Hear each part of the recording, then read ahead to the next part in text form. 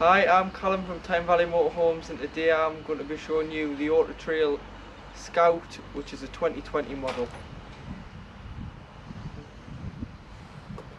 To hook the vehicle up, if you just use your foot and lift this wet locker up, in here you've got your two leisure batteries and you've got your main hook-up point. So to hook the vehicle up, pull the collar back and slide it on, and then to slide off, pull the lever back and slide off. You've also got your two main battery fuses here and your grey wastewater here. So to open, use the lever on the side. Normally you drive over a grid on the way out of your campsite and dispose of your grey waste.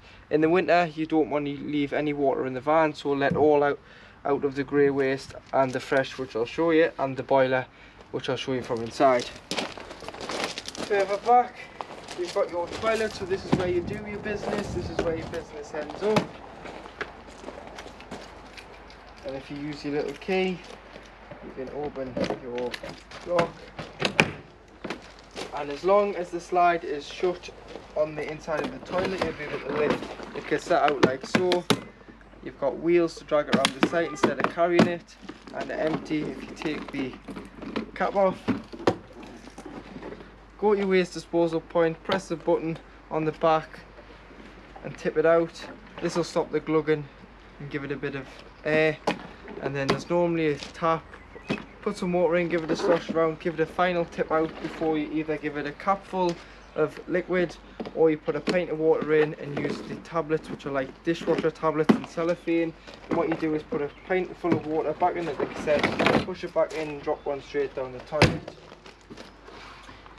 Next to it you've got your fresh water intake, so put the hose into the grooves here and fill it until it overflows, or fill it until you can see inside your levels. So it will go up in increments of 25, 50, 75 and 100 on the main control panel.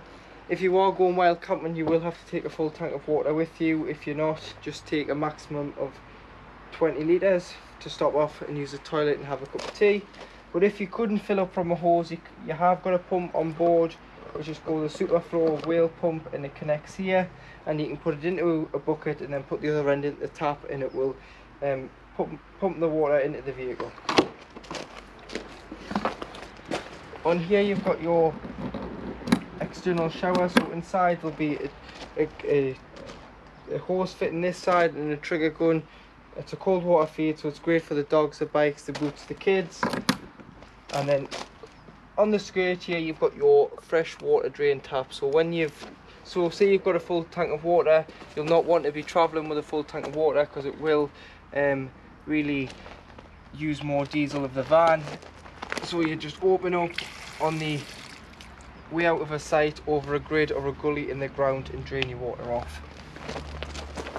At the back of the vehicle, which opens with your round key again, same one you open your toilet and all your external lockers with.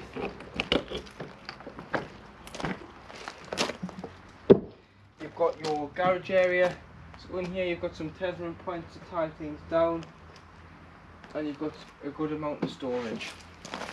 Coming around the back of the vehicle, so the same key, the round key, you can put it into here, lift this cover off, there's a big nut, and then this lifts off, reveals your full size spare wheel. You've got your high level brake light and reverse camera.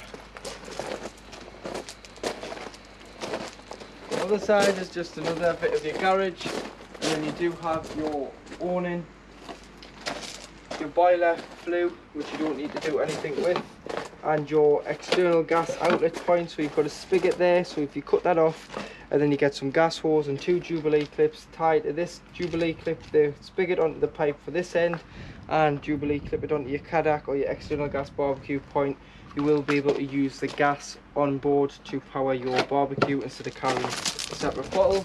You've got your fridge vents there, and then to operate your gas locker, so your LPG, liquid petroleum gas, there is a lever just behind the driver's seat here, passenger seat, and then it will fit two 11 kilogram gas bottles on here. So it's a left hand thread, and then nip up with the adjustable spanner, so go and get one of these if you haven't already. Nip it up and then press this green button for 3 seconds to allow the gas through. and then turn on at the top of the bottle. Only turn one full turn, because if there was any problems with the gas, it's quicker to turn off than doing multiple turns, and then tie them in and turn it off at the top of the bottle when you are travelling. In front of that you've got your diesel. So your main ignition key opens your diesel, and you've got your AdBlue, which is a 20 litre tank. You can get this from most fuel stations now, as it's a requirement on most diesel Euro 6 engines. It will tell you on the dashboard once it needs it, and it'll give you a mileage countdown until basically the engine won't start, so keep an eye on that. And then on the slam panel here you've got your tyre pressures.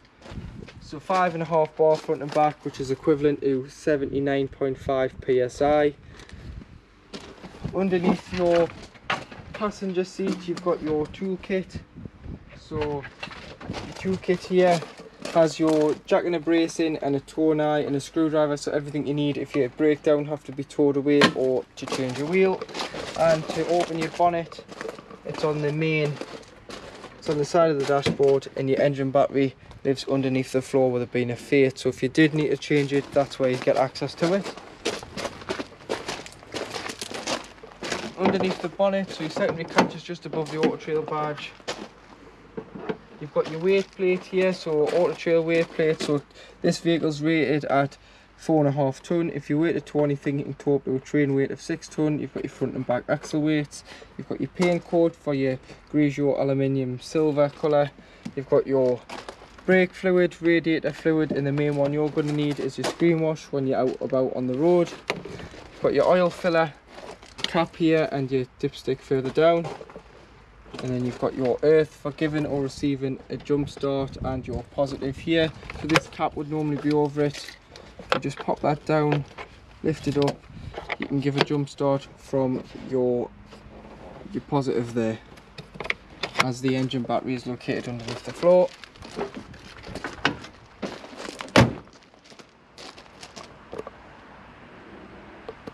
Once inside the vehicle, you've got a master switch here on your main touchscreen's control panel, which will either give you two 30 volts if you're hooked up, or 12 volts if you aren't, and you'll be solely running off your leisure battery. Across from this you've got your main light switch at the top, and then coming down you've got your awning light, which is above your habitation door. And then if you press and hold this switch here, it dims the lights in your kitchen area, which you can set the dimmer on the settings. Underneath your master switch you've got your pump, so this services your tap, your toilet, your shower, your exterior shower. And then below you've got your levels, so you've got 75 litres of water on at the moment and 0 waste. And then coming down here, this is your battery levels at the bottom. So you've got 13.9 volts in your leisure battery. We are hooked up at the moment, so once the hookup was taken out we'll give a true reading. You've got 11.8 volts in your battery, engine battery. You've got the current coming off the active battery, which is the leisure, so this is what we're using at the minute, 8.7 amp. And then you've got the main current coming in, which is 5.3 amp, and you've got your solar current, which is 0.1. The solar will go to sleep when the main current you are hooked up, because you are bringing in a bigger source of electric. And then if you go to your settings, you can select your active battery. I would always leave it on leisure and never put on smart or vehicle, because if it crosses over to the vehicle you could then flatten your engine battery and you'd have to require the AA or the breakdown cover company to come out and jump start you. Your solar battery should always be on vehicle or smart, because smart will assess both batteries and give the solar charge to which one requires it the most. So this is great if the vehicle is in storage for any length of time or sitting. You've got your tank fill, so you must put your tank fill on to operate your submersible pump from your filler point, which I've shown you from outside. And you do have your tank heater, so if it's going to be a cold night, put your tank heaters on. It'll stop your water freezing in your tanks that are underslung on the chassis. You've got your lighting settings, so this is your dimmer, so this helps your dimmer switch dim. You've got your screen settings, and then you can set your time and your date. Across from this you've got your Aldi heating system, so if you press and hold the on button, You can turn it off and then you can turn it on, like so.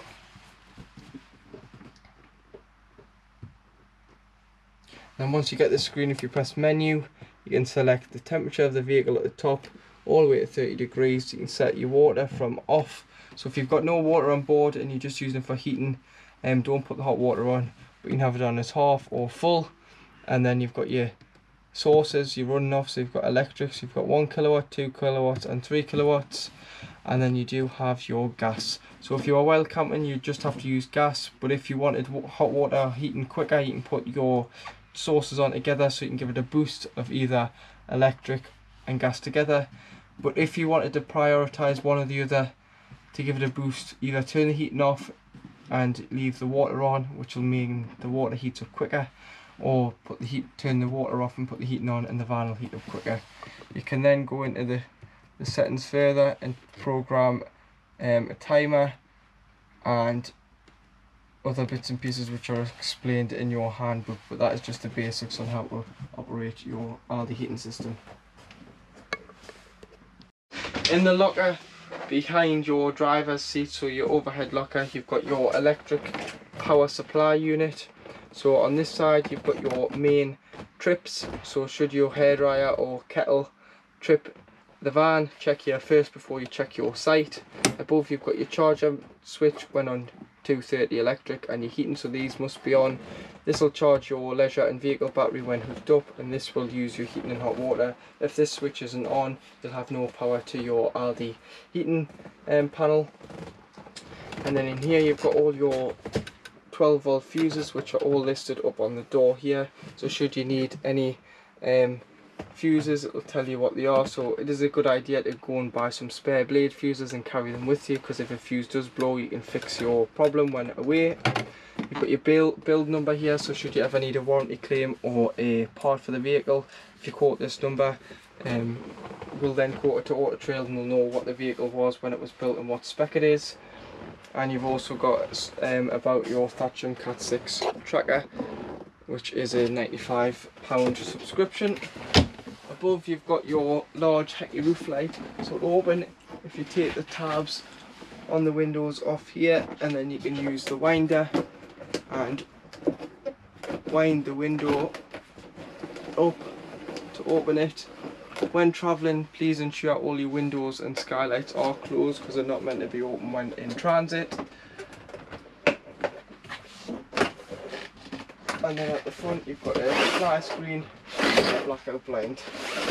Your bed at the top, this pulls forward, and your mattress, once it's out of the cellophane, will fold over and the ladder can clip on here.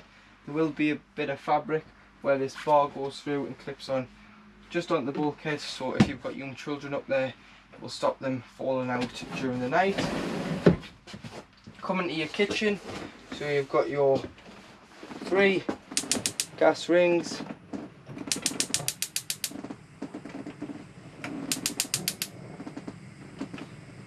and 1 electric, which is here.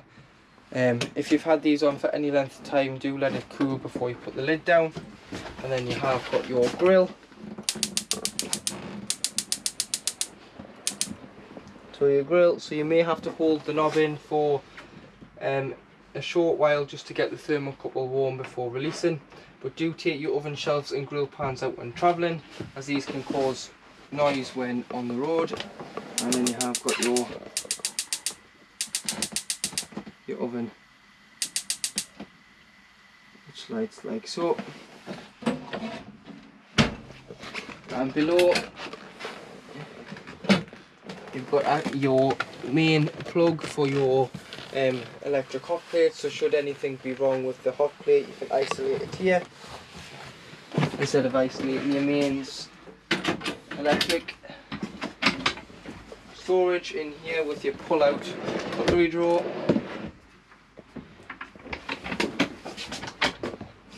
and storage in there. That pipe there is just for your Aldi heating. And above you've got your plates, bowls and cup rack storage. You've got your winter covers which slide behind your fridge vents. Coming back to the back of the vehicle, you've got your fridge. So to operate your fridge, press and hold the button on your Bedford fridge. You've got A, which stands for automatic, so if you leave it on automatic, if I was to then take the hook up out, it would switch over to gas if gas bottle was to be open. If not, it would then switch on to the 12 volt setting if the engine was to be started. If you did want to override it, you can, like so. So there, I've put it onto battery. It's come up with a code 6 fault. It's because the engine's not running at the moment, or you can set it onto gas. But I would leave it on automatic. The idea with the 12 volt is to cool the fridge the night before you go away. So should you keep the van at home or you've got a storage yard, hook the van up the night before, put your shopping in, allow it to go nice and cool overnight, and then when you do start to drive, the fridge will stay at the same temperature it was when departing and won't get any warmer or colder. And then you have got your temperature there, and then this button here basically puts a little bit of heat round here, stops the rubbers from sticking, and you have got your fridge. Above the fridge, so if you push this in, you've got your microwave, which is a 240 microwave and just works like a normal household microwave. And then you've got your wardrobe. So in your wardrobe here, you've got your Aldi tank. This holds antifreeze. So when it's on, it will show a lot higher than when it's off. So when it's off, it'll probably show minimum, and you'll want to top it up. Don't top it up until you pour it on, because then it will show what level is really in that tank.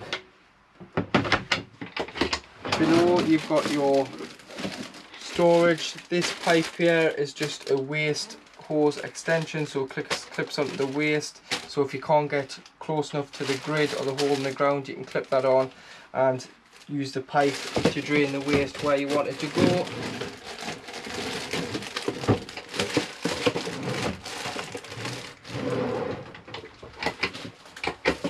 And then you've just got more storage in the drawers, and a storage cupboard under here, which is just over the wheel arch, so you can put your bits and pieces in there.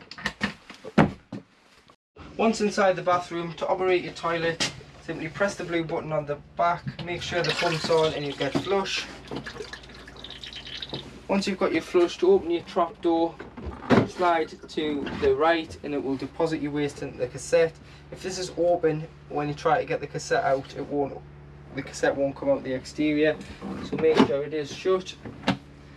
And on the back, the diagram, the wheel will go red once the cassette is indicating that it needs to come out and be changed.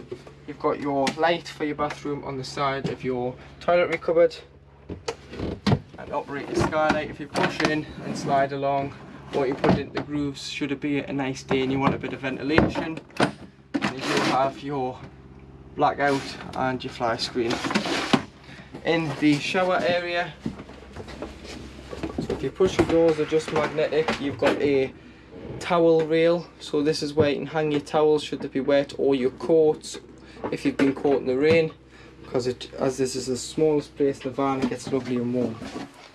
But underneath the passenger side rear bench seat, you do have your main drain tap. So in here, this is your main drain for your boiler. So this boiler holds 10 litres of water at any one time. In the winter, you don't want it to freeze, as it's not covered under warranty, as it's your responsibility to drain the water off. So to do so, come in with the pump off and lift this tap up, and the water will cascade underneath the chassis.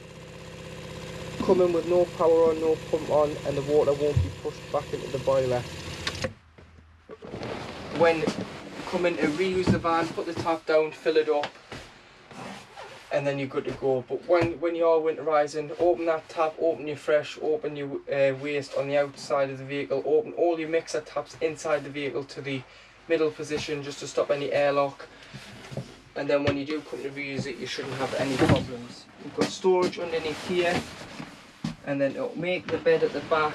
You simply pull the bed towards each other, drop the leg, So do that on both sides and use the backrest into the middle, but turn them all upside down, as you'll get a flat side on the back, and it's far comfortable to sleep on than have the bullnose in the ribs of the leather upholstery.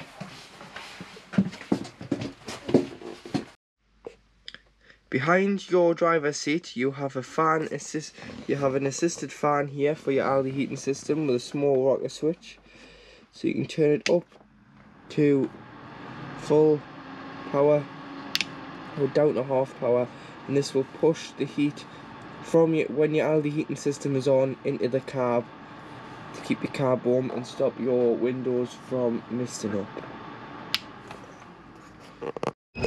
Now in your cab I will go through all the cab controls. So on the driver's door you've got your electric windows and your electric mirror adjustments for your top and your blind spot at the bottom. You've got your handbrake to your right. That beeping in the background is just telling us that it's an audible warning to tell us not to drive off, as we have the hookup in the vehicle. You've got your rear fogs, it's got stop start on the new Euro 60 engines for the 2020 models. So if you press this button it disconnects the stop start. You've got your rear fogs and you've got your headlight adjustments.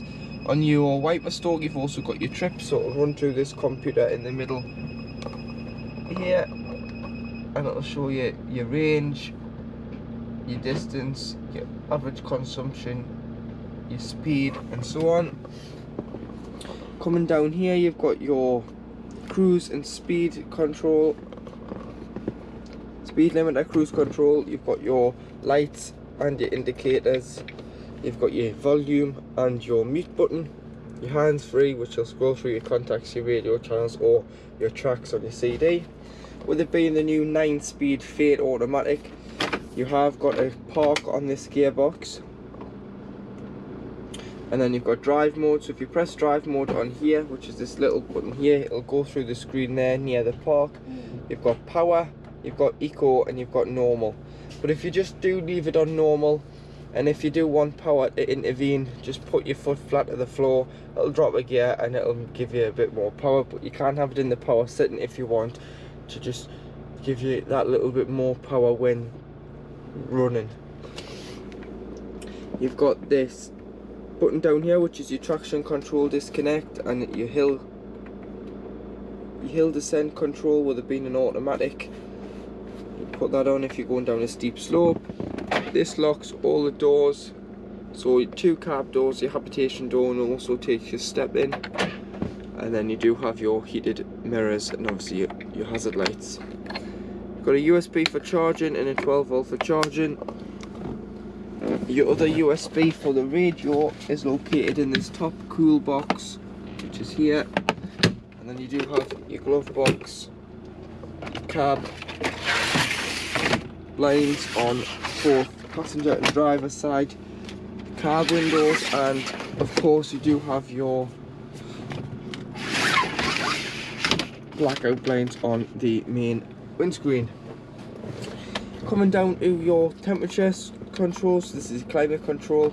So you've got your temperature, hot or cold, fan speed 1 to 4, 4 being the demisting setting, and then you've got aircon, so it must be on at least 1 or more for the aircon to work, and it will cool the box at the top of the dash. So if you do have anything for the raw chocolate sweets, you can put them in there should you have that on a colder setting instead of putting them in the fridge. Then you've got your distribution and your circulation.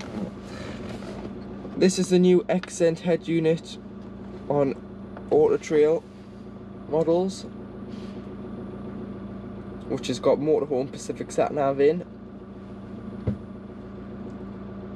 So once it does load, to turn off and on here, and then you do have, you've got your home screen there, so you've got navigation,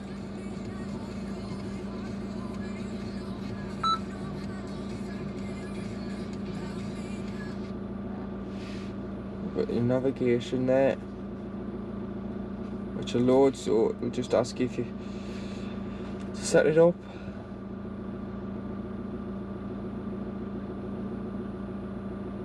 like so. And then once it loads, you can put in your destination things. Don't set the go home setting, because if someone steals your motorhome, they know where you live. So just put it to the street or the estate where you live, and not your exact house address. And then obviously it knows you're a vehicle, you're a motorhome. Yeah. With it being a Frontier model that we're currently recording on, it's over 3.5 ton. If it was anything else, it would be under 3.5.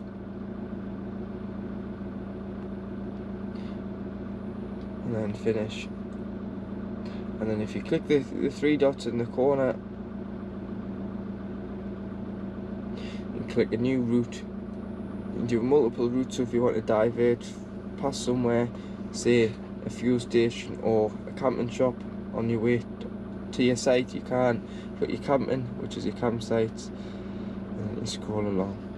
Underneath you've got your tuner, so this can either be FM or DAB, but it's got the setting where if it loses the FM, it will kick on to, if it loses the DAB, it will kick over to the FM. So it's got the link in. You've got your FM tuner, your DAB tuner, your camera, which you can have on when travelling, as long as you, but it won't stay on permanently, because you can turn it off to get into your radio and your sat nav, because if it was on permanently you wouldn't be able to do that. But you can do that there by just clicking calm. And obviously you've got your shortcut buttons, your navigation, and then you have your disc and your USB should you have anything, and your iPod illuminate once you've got USB in, and you do have your Bluetooth. So to pair, you just find BT on your smartphone and then make sure the pins match, and it'll come up pair on there, and it'll come up pair on here. It will connect your phone, and then it'll ask you if you want to sync your contacts. Just press yes, and then you can use your Bluetooth for your hands-free and your Bluetooth streaming if you have music on your device.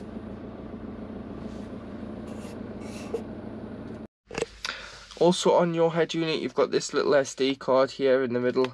So if you just push that in, this is your card for your maps, so your sat navs, that must be in, and there's a little chip in the end of the card here, so should you want to update the maps in a couple of years time, you can do so.